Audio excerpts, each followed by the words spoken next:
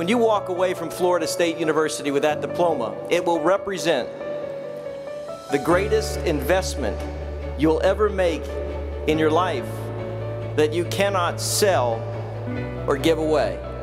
And so it's incumbent on you and all of us as alumni to make sure the value of that degree is stronger tomorrow than it is today. To get here is kind of like, whoa, like this is actually happening, and it's just like a surreal moment. I have the honor of doing this every year, the last 4 years, and I confess this class, as Scott said, is truly kind of my favorite right now. I promise you that. Because I started when you started.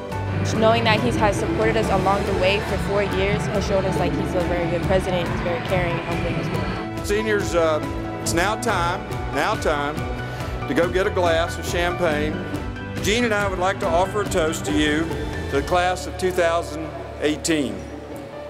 We wish you all the best as you begin your next leg of your journey. And wherever you go, may all your roads be paved with garnet and gold. Go Noles!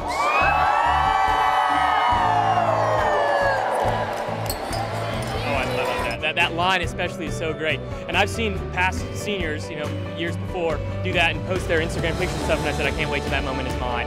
And having that and looking around and seeing all the seniors with me, I don't know, it's really indescribable. I think it was very important to, have this kind of moment.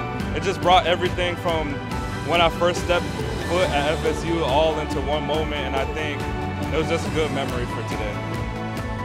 You did this for us. Like, even though we kind of make the school, you make us a community. So it's pretty awesome.